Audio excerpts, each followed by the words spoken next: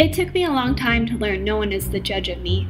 And this isn't quite true, because in many ways I'm judged all the time. At school, at work, on the Twitter sphere, everything I say and write is criticized. But if you aren't careful, this judgment will eat you alive, as the comedian Jenny Slate said about a low point in her career. I felt I had to sit still and be quiet until someone told me what the verdict is on me.